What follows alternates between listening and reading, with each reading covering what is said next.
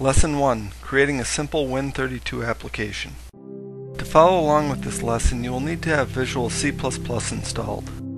If you do not have Visual C++, you can download Visual C++ 2008 Express for free from Microsoft. Just follow the instructions in our C++ console lesson 0. To begin, open Visual C++. I'm using the Express edition of 2008 for this tutorial, but other versions should be similar enough to follow along. Start by left-clicking File in the menu bar, mousing over New, and left-clicking Project in the submenu.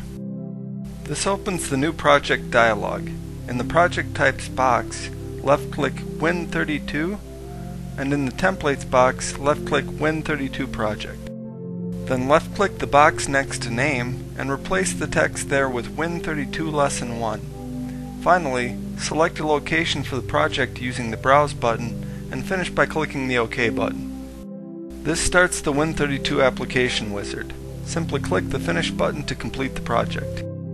To compile and execute the program, left-click Debug in the menu bar and left-click Start Without Debugging in the submenu. This brings up the dialog asking you whether you would like to build the project. Click the Yes button. When the program is done compiling, you should see the window for your Win32 application. This concludes the lesson.